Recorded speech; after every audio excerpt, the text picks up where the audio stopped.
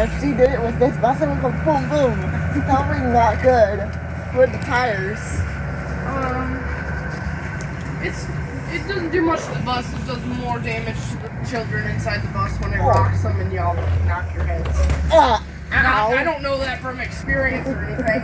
I'm just letting you know that's more what happens. Well, our bus's birthdays are in June, right? I think so.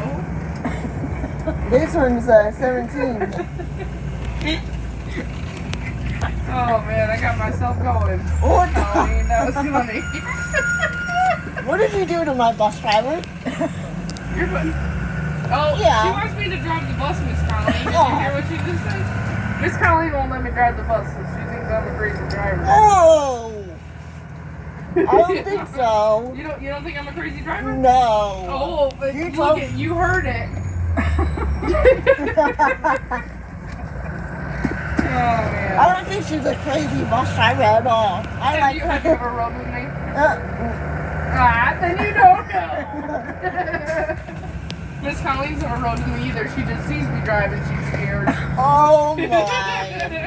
Well, she's driving for bridge.